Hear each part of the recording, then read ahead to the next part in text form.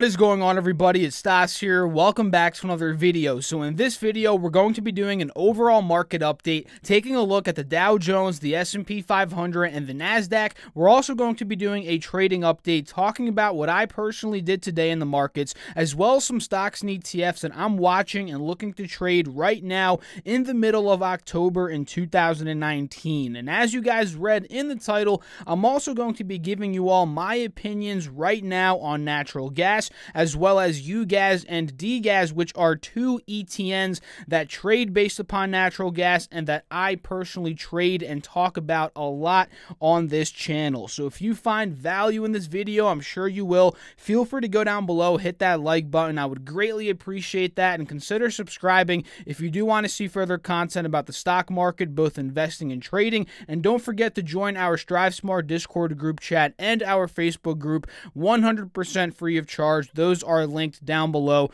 in the description box. So guys, let's get into it. Let's not waste any time in this video, starting off with the SPX, the 500 largest publicly traded U.S. companies. We ended up closing the day down today, $5.83, down about 0.2%. Overall, today was a pretty boring day in the overall markets. The S&P here, you guys can see on the 4-hour chart, we ended up closing below the resistance of this wedge, and we closed below 29.95, which was a very strong level of resistance that I was watching on the SPX. That's telling me that there could be some further downside here, right? We may be going down to test 29.50. That's a strong level of support that I'm seeing on this chart, right? If we do that, and maybe if we break that, we may be going down to test the support of this wedge, which is a very big possibility now, right? The markets have flown up a lot over the past couple of days, and it seems like at this point on the 5-day, 5-minute, we've been cooling off these past 2 days. Overall, we're still technically holding this uptrend, since we are holding the moving averages, as supports here on the 5-day, 5-minute. But you have to figure out and ask yourself, do you think the markets are going to sell off here since they've ran up so much in the matter of a couple of days? If they do, that could be a cooling period that we need in terms of a healthy pullback. Always, healthy pullbacks are great, and in that case, we may be going down to that 29.50 level that I mentioned a couple of seconds ago, right? So those are just some levels I'm watching on the SPX, right? SPY, and I know a lot of you guys track SPY, which is an ETF that trades, or rather that tracks the S&P 500. Very clear resistance on SPY right now at around 299, 250, right? Support at around 297, so this is the range we're trading in pretty much. If we test 297, we break it, we may be going down to 295, which is another strong level of support, right? So watch those couple of levels on SPY. If we go to the Dow Jones Industrial Average right now, we closed below the moving average, or not below the moving average, below rather this resistance here of the wedge. This is also in a wedge, just like the S&P 500, so we closed at a lower high, but at the same time, we're making those higher lows, which again is putting us in this wedge. So this is interesting, right? This is telling me that there could be some further downside here on the Dow Jones. If we start to sell off tomorrow, if the futures are looking red heading into the session, we may be dumping down at 26,600, which is the next huge level of support that I am seeing here on the Dow. I guess you can argue another level is at around 26,800, which could be one that we test in the meantime before going to 26,600. But either way, it's still worth looking at both of these levels, as both are possibilities for the Dow Jones to go to, right? If we go to the 20-day, 1 hour, you can see on a smaller scale here how strong the level of 27K is of a resistance for the Dow Jones, right? We didn't break above that. If we did, we'd be filling up to the all-time highs. We're struggling to get above that point now. So this is worth watching. And sorry, guys, my chart is a bit mumbo-jumbo right now. There's a bunch of lines. I'll clear it up and fix it for tomorrow's video. But anyway, to make it easier for you guys to understand. But anyway, if we zoom into the 1-day, 1 minute, you can see not much movement at all today, right? It was boring on the Dow. Boring on the SPX, right? Pretty much just consolidating flat for the entire day. And if we go to the NQ here, you can see down about 20 points right now, down about 0.25%. And on the 1 day, 1 minute, you can see really just consolidation, right? We sold off in the middle of the day here. We had a mini rally heading into the end of the day, but overall, we ended up closing slightly red and really just flat, on the entire day. And if we zoom out a bit to the 4-hour chart, you can see, unlike the S&P and the Dow, the NASDAQ has actually broken out of this wedge, which in my opinion is bullish, right? And now we're looking to test 79.50, which is another resistance, which in my opinion, if we break that, guys, we'll be headed to those all-time highs here on the futures at around 8,050, right? That's going to be a straight shot in my opinion. And honestly, if these markets turn green over these next couple of days, this is looking to tune up for a pop. This is looking like a flag right now, so watch that. This could be, tuning up right now in terms of the NQ. But of course, if we start to get the dump a bit, we may be going back down to 78.40, which is a strong level of support that I'm seeing here on the NQ. And ultimately, that would put us back in this wedge. And from there, a lot of things can happen, and we'll talk about that in another video if that does end up happening. And you can see here on the hourly chart, even better, the breakout that we're seeing on the NASDAQ right now. We're no longer treating the moving averages as resistance levels. We're now using them as support levels, right? We're breaking out. We're making higher highs, higher lows. This is looking very good for the bull out there that wants to see the NASDAQ continue to rally. So overall, guys, that's what the overall market is looking like right now. One thing to keep an eye on and understand is we're in earnings season. A lot of companies are reporting earnings. So check out and watch out for guidance. See if these companies are missing in terms of EPS and revenue. Understand if their earnings are strong or weak. This is a gauge to see how the economy in general is doing, right? And that is very, very important. And we'll talk about one company very quickly that is reporting earnings. And you can see this is why, guys, these stocks go crazy and it fluctuates the markets. Take a look at Netflix right now. This one's running up into the $300 range. It closed at $286 literally 8 minutes ago. So they're reporting earnings right now. They're flying up. And again, a lot of other companies are going to be reporting earnings, and that's going to have a weight on the overall markets in the next couple of weeks. Really, you just got to watch out for it, guys. It's very, very important, right? So let's talk about what I did today in terms of my trading. And honestly, guys, I didn't do anything today in terms of my trading. Today was one of those days that I didn't end up trading. I actually wanted to wait until tomorrow for the natural gas report to come out, which comes out at 10:30 a.m. Eastern Standard Time on Thursday. So since I didn't really see any opportunities today in terms of the market, I was just kicking back, looking at charts, trying to plan out some trades for tomorrow to see what is setting up, right? And one thing that I'm looking at right now, as you read in the title, is natural gas and UGAS and DGAS. So let's break that down very quickly right now. And you can see in the title, I said natural gas is getting back into bearish territory, and that is because it failed to hold this 230 level of support, guys. So if you watch my previous couple of videos, we've been talking about the overall trend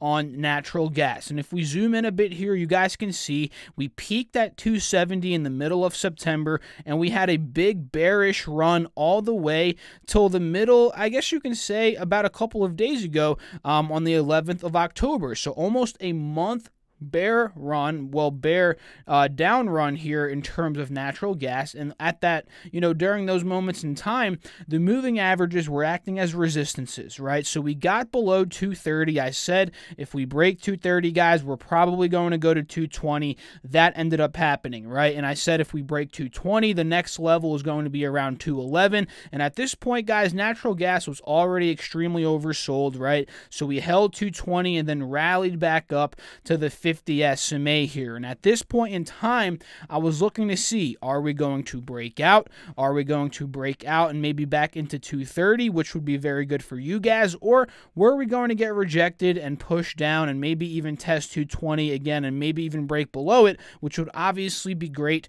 for D guys. Now looking back that it actually played out, we broke out, guys. We broke out, and this was giving me some bullish signs for you guys because, again, guys, you gas goes up whenever natural gas is going up at a 3x rate. So the fact that we were breaking the 50 SMA, which has been a resistance, and we broke above a resistance at 230 to try and make our way to 240, you know, these were some really convincing signs for me to get into you guys, right? For me to potentially look and be like, okay, you guys is looking to be running. But now, since we failed to break 240, right? You can see today we failed to break 240. We failed to break the 180 SMA.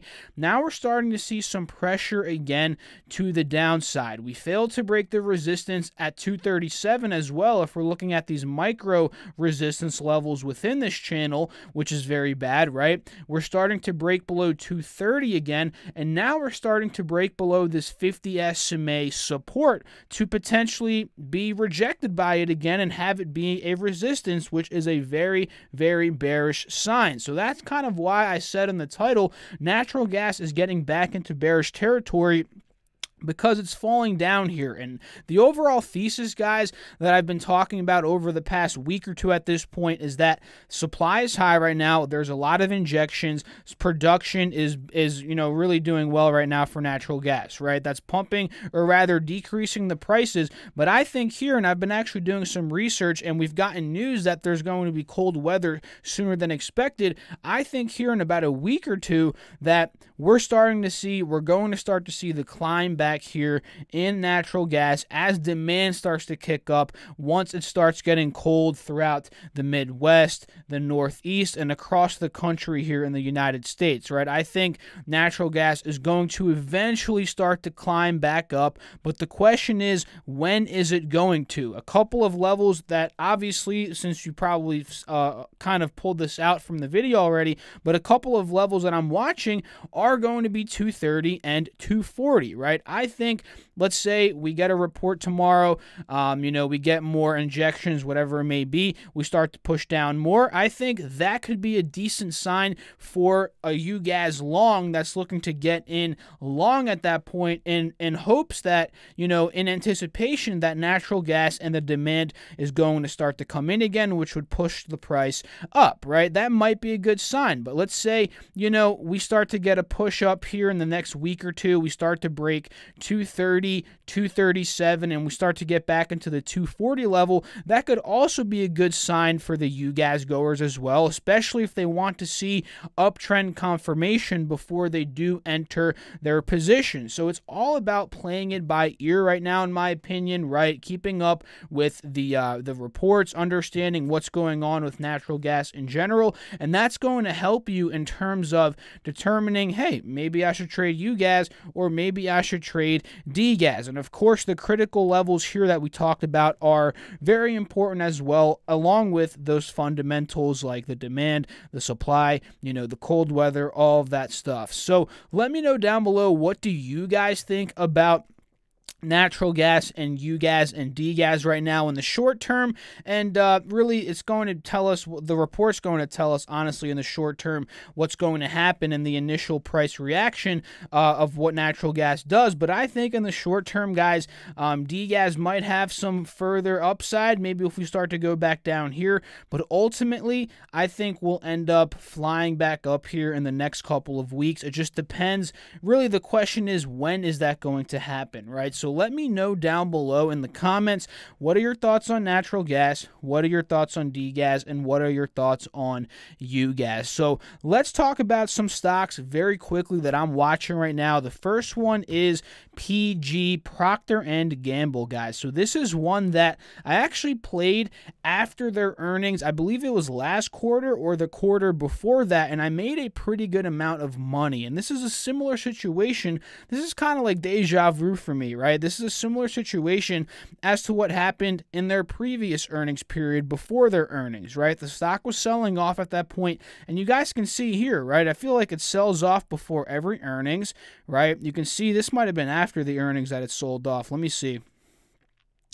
Yeah, it went from 106, I guess you can say, down to about 102. Then they reported earnings, and then it started to come back up, right? So this dipped, I think, before earnings. It might have been the day before. The next earnings period, it dipped before earnings. Then it started to fly up after earnings. So this is a similar situation where we're seeing some profit margin opened up on PG right now of about 7-8%, 6 to 8% rather. And we're heading into an earnings period that could potentially be very good here. We've seen their earnings in the past. I believe their past 2 quarters were both really good. So if they report a good earnings period here, company guidance is looking good, this is a stock that could recover very quickly because, again, we've seen it recover in the past very nicely after earnings reports that were good. But let's say the stock reports abysmal earnings. If that does end up happening, that could be a completely different story, and especially if we break below 115, 116, which is a prominent level of support that we're holding right now,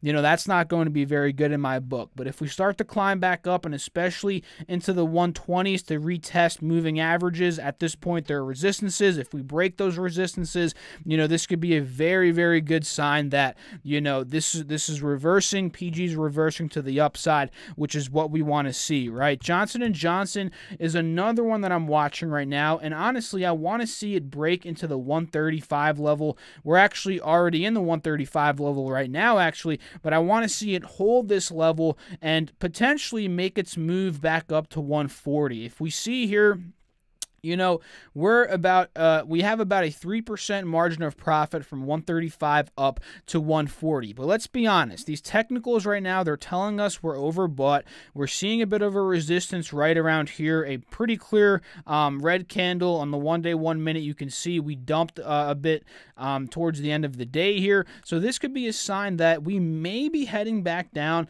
to 133, which is fine in my book because we had a pretty good earnings from J&J, right? They beat, I believe it was, I don't know if it was on both EPS and revenue, but I know they beat on at least one of those, so that's positive, right? So if we pull down to 133, this could be an even better entry to get in, and from 133 up to 140, that gives you even more profit margin potential of around 4 to 5%. So I'm watching that. Johnson & Johnson, that's looking pretty attractive right now in my eyes. Another one is Tesla, guys, TSLA. We're fiddling with 260, not much movement at all right now. Mind you, this one is overbought as well. So this could go 2 different ways, right? One way, we get rejected.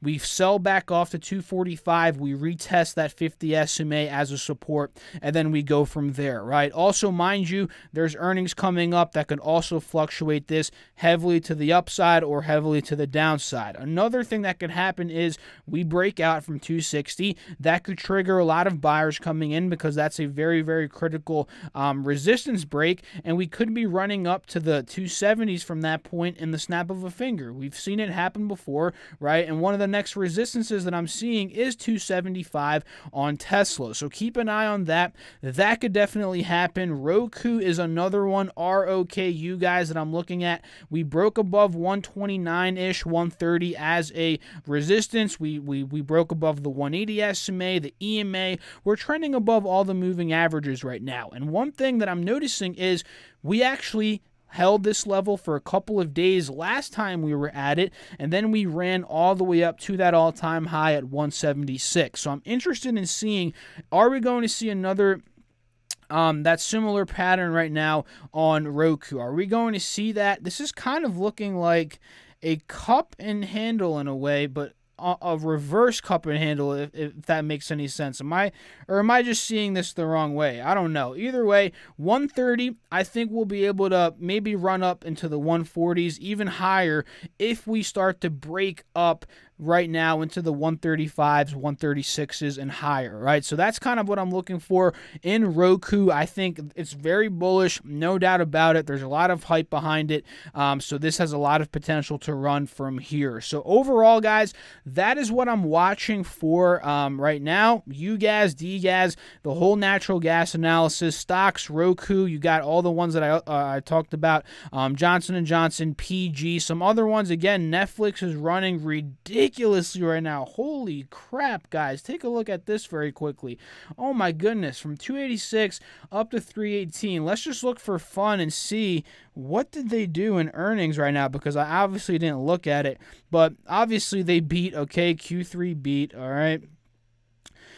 EPS 147 beats the 104 estimate. Holy crap, guys. That's an upside beat of around 40%. That's insanity. But sales were right in line, $5.245 billion versus $5.25. That was right in line with estimates. But EPS, wow, that was like a 40% beat there, which is insanity, guys. So that's obviously why Netflix is running right now. And yeah, that's it for this video, honestly, guys. If you enjoy the video, again, the best way you can thank me, repay me, is to go down below and to hit that like button. If you want to subscribe to the channel, that could also be a way to repay me. If you want to see further content from me about the stock market, investing, trading, personal finance, you could be a daily viewer if you want to. If you don't want to, that's okay too. So if you want to join the Discord group chat, that's linked down below. The Facebook group is also linked down below. And guess what else is linked down below? My Instagram, guys. So get on all those platforms.